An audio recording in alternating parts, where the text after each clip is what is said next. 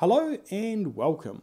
In my last video, I introduced this instrument, which is a Besson 5-valve euphonium from the late 1890s.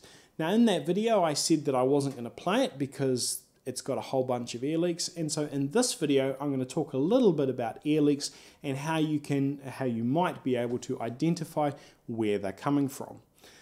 In that video, I said that this instrument sounds a little bit like a drain pipe, and so I'm going to give you an example firstly of what that sounds like.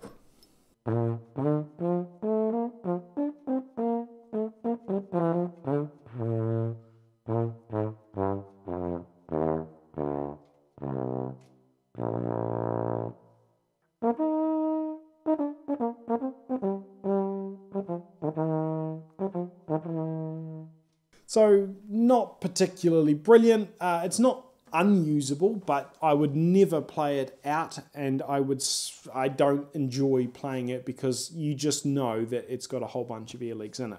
So the next thing is to see where those air leaks are coming from and can we plug them up. On an old instrument, the first thing that's going to come to mind is that the plating on the valves has worn off to such an extent that the air is escaping through the sides of the valve wall.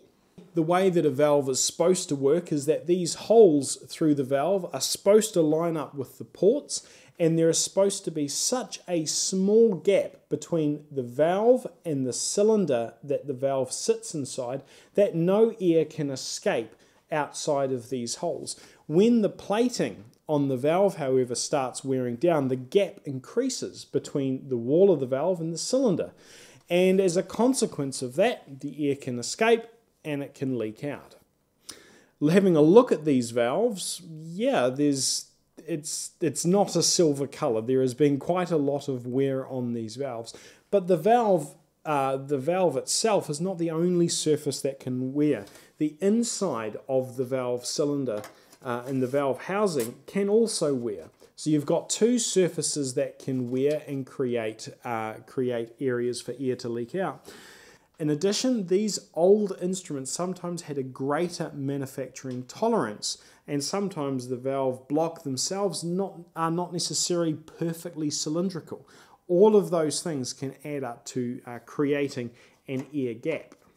The other thing that I notice in having a look at this instrument is that somebody has added little sleeves to the tuning slides to lower the pitch. This instrument most likely was in high pitch, and so people add often little sleeves around the bottom of the tuning slides to make the instrument play in a lower pitch. We can see that on this tuning slide, the third valve tuning slide, and also the first valve tuning slide on the other side.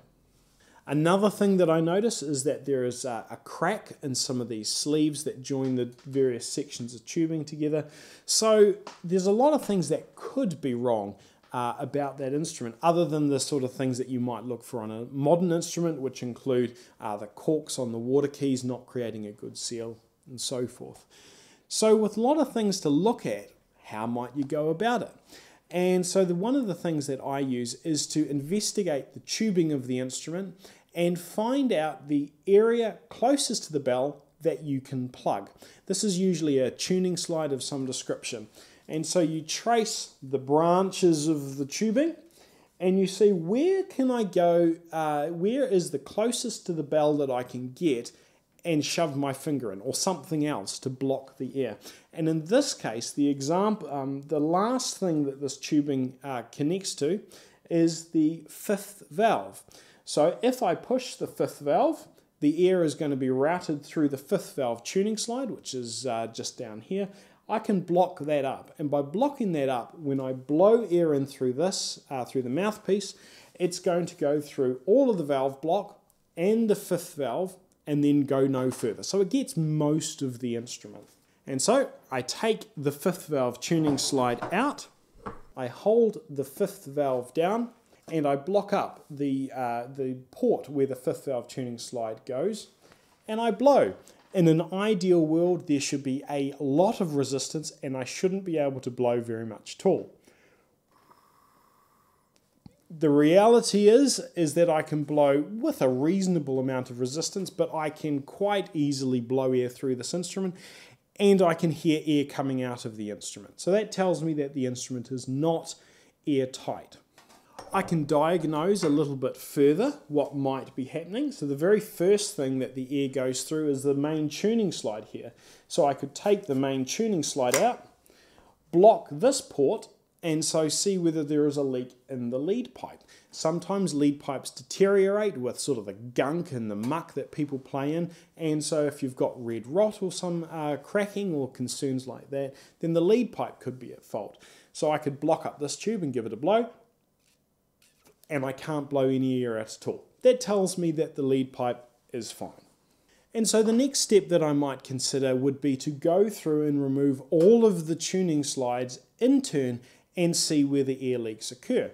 And so I've taken the first valve tuning slide out, and we'll see if there's any leaks in the first valve tuning slide. This is going to be a bit of a faff because of the sort of way that the human body's arms are attached, but let's see what happens. And what that tells me is that, yeah, the first valve actually does leak. I can hear the air coming out. There is not nearly as much resistance as there was before. So I could continue this process and it would tell me where the leaks generally occur. But if I was wanting to fix these leaks, that doesn't tell me the whole story. It doesn't tell me where the air is actually going out. Could make a good guess, but it wouldn't tell me definitively. So the next step that I would take would be to submerge the instrument in a bath. The first step is to fill your bath up with water. The second step, before you put your instrument in, is to block up the port that you're going to be using. So in my case, I want to block up the fifth valve outlet because water is going to go through the bell, but I don't want water to be inside the rest of the tubing. I don't want to see where water comes out because I won't be able to see it. I want to see where air comes out. And so the key thing is to make sure that there is only air inside the bits of the instrument that you are testing. So block up the fifth valve port in this particular case before you put the instrument in the bath. Now, because of the obvious difficulties with doing that, you can use a couple of aids. You can put a balloon over the end and just tie that in place to make sure that that will prevent water going through. You can put your finger, you can put a cork or something else that's reasonably airtight on the instrument. And so that is what I did. And so the next thing you'll see is a clip of me doing that, and I had my wife helping me. She was identifying where the leaks were coming out so that, because I just simply couldn't see whilst I had my face attached to the mouthpiece huddling over a bath.